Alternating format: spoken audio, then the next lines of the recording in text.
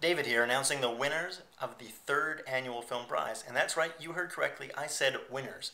That's because this year we've decided to go ahead and create an additional award, sort of an ad hoc award, an ad hoc viewer's choice award.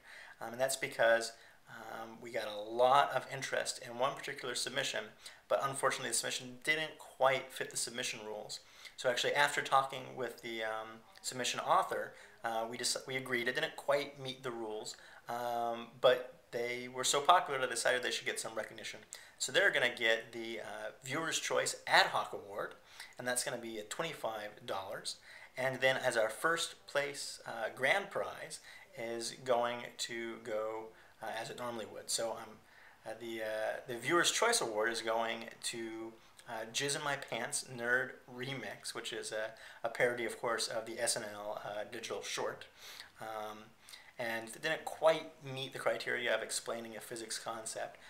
But again, a lot of interest there, and they're going to get some recognition. And I thought it was very funny myself. That being said, our grand prize winner is a fellow by the name, I'm sorry, I'm going to mess up pronouncing this, Tyreo.